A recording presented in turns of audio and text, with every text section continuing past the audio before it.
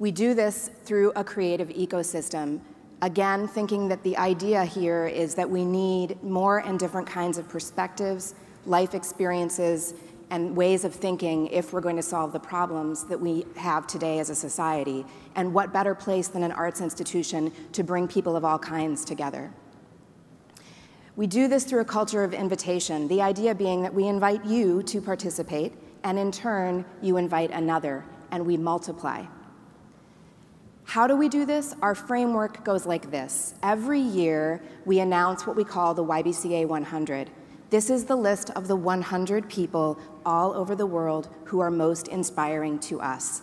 These are creative change makers of all kinds. They might be the most well-known artists in the world. They might be scientists. They might be engineers. They might be a young person who maybe nobody has yet heard of. This is our YBCA 100. We then bring as many of those list makers together as possible in what we call our YBCA 100 Summit. We gather them with a group of stakeholders. We've got about 500 people coming next week. And we ask them, tell us, what are the questions that are keeping you up at night?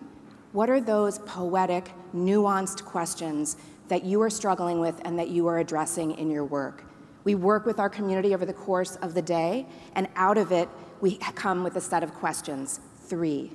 Last year's summit, the questions were, can we design freedom? What does equity look like? And why citizenship?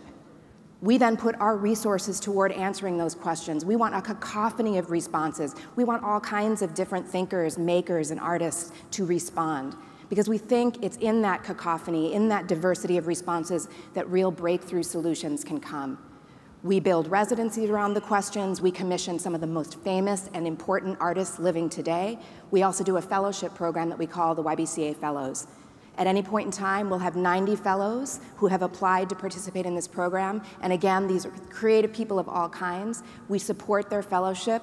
We incubate their ideas. We share them in prototype fashion. We're looking for the ones to incubate that will change the world. We're looking to be a cultural incubator.